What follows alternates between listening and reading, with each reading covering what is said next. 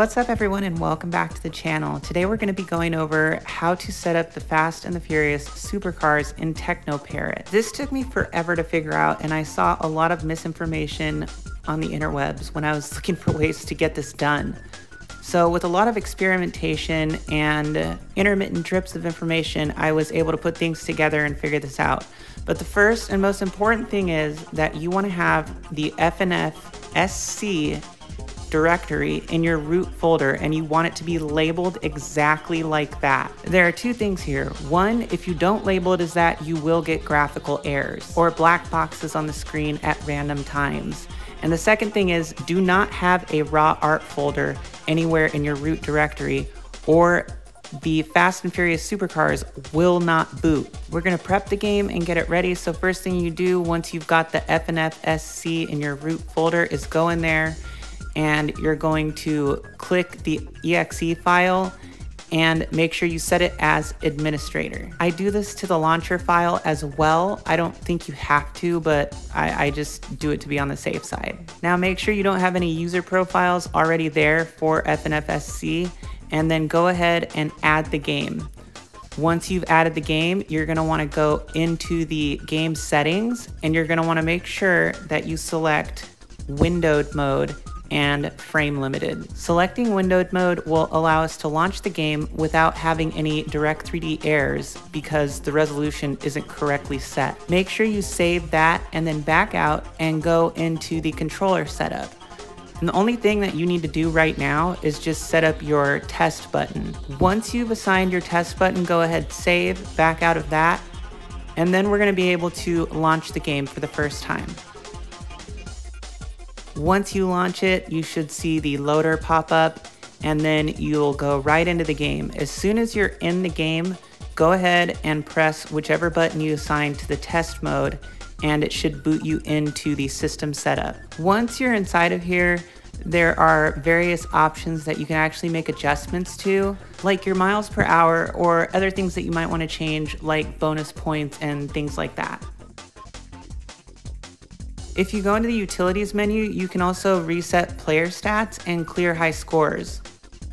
But the most important setting, the most crucial setting that you want to do right now is you want to go into system adjustments and make sure that you select yes for screen stretch. This is going to allow the screen to natively stretch to 1080p so that the game can be played properly, as it would have been on an actual arcade screen that was running at 1080p. Now you can exit out and let it sit on the rebooting screen for about 5 seconds before you escape.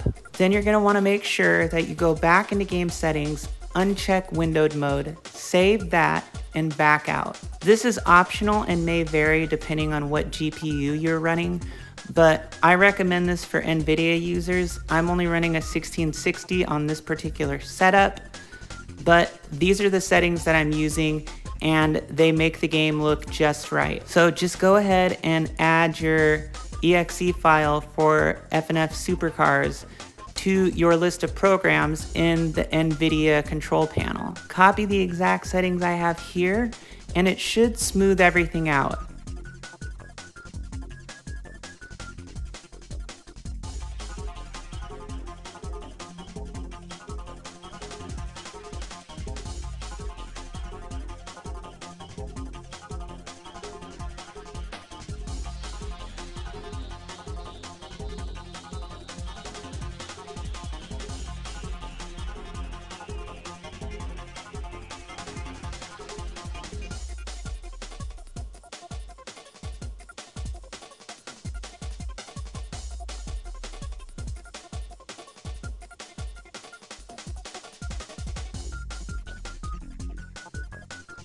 Once you've got all that done, we are ready to go. So make sure you hit that apply button so it saves everything.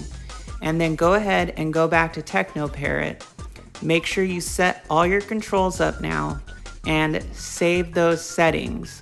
Once you've saved those settings, go ahead and back out of your controller setup and launch your game. Now the game should boot up without any issues or hangups and should go full screen with no problem in 1080p.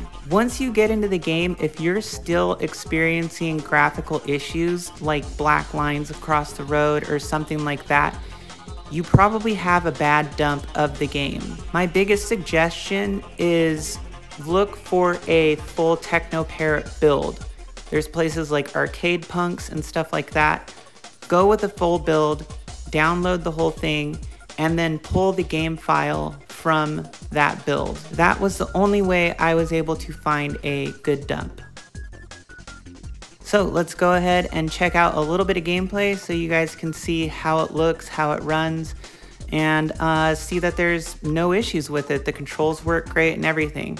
Sorry at the beginning, I'm not really paying attention because I was looking at other things while I was driving, but the controls work really well and you don't need to do any calibrating really at all. I'm using a PXN steering wheel. You can get those off of Amazon. I hope that this was helpful for you guys and enjoy a working Fast and Furious Supercars, which is basically a hybrid of the original Tokyo Drift and then with added tracks and some different cars.